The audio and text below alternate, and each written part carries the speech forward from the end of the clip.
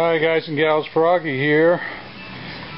Today I'm just putting up a quick little video about what you want to bring to the track for either an autocross day or a track day.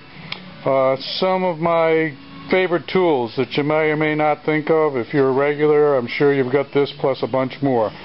But these are sort of some important minimum tools that you want to bring with you to the track. Let me start over on the right here. This can jump start your car right there. It also has air. It's got an air compressor in it, and this one's got a light too. If you're there after dark or when it's starting to get dark. So this is called a power station. They sell them at Costco for about 50 bucks. They sell them at a whole bunch of other places. Very nice thing to have. You just plug it in at home in your garage, keep it charged up, and then it's usually good all day long. You can inflate quite a few tires and jump start a bunch of cars using that, all on one charge up. Next we've got a low jack. This jack can get under low cars. Normal jacks are about this high, and you can't get them under some lowered cars. It's good for 3,000 pounds, so that'll pretty much lift up your whole car, and you're usually only using it under one corner of the car, or maybe half the car if you want to lift up half the car if you've got a stiff car. This one has got a lot of aluminum in it, so it's pretty lightweight. There, left hand lift. And got that at Harbor Freight on sale for about 60 bucks. You see them on sale from time to time. Good little jack.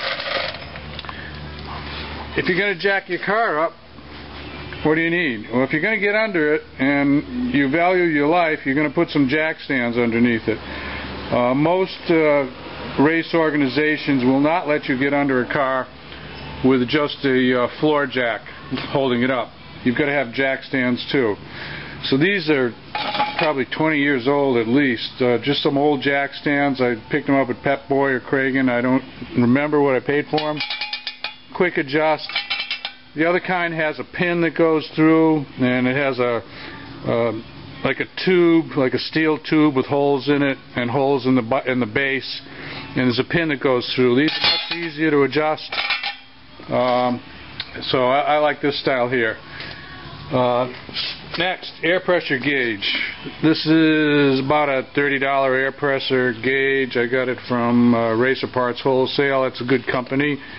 If you need race stuff. Get one that has a scale that's about 0 to 60. You don't want something that goes up to 100 something pounds or something that only goes up to 30 pounds. I like the ones that have a little rubber case around it in case you drop it. Sooner or later you'll drop it. That one I've had 4 or 5 years. If you wonder if it's accurate, get 2 or 3 gauges together and test the same tire with 2 or 3 gauges. Then you'll find 2 of them that are accurate and maybe 1 off. Then you'll know. Or maybe they'll all be accurate if you're lucky. Anyway, the last item is a torque wrench for your lugs. You want to torque your lugs before the event. When the wheels are cold, never torque them when your wheels are hot, because then when your wheel cools off, you're liable to snap a stud. This one is also Harbor Freight, about 15 bucks on sale maybe.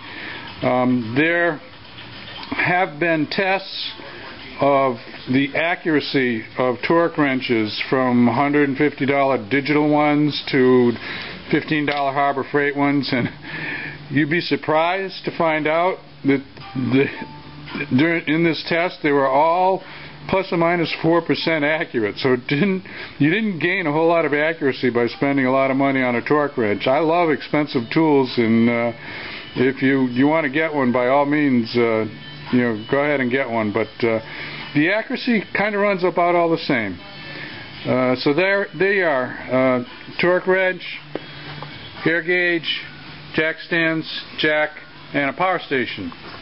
Okay, have a good week, and right now I got to I gotta use some of this stuff because I gotta take my race tires off and put my street tires back on. Anyway, Froggy out. I'll see you next time. Bye-bye.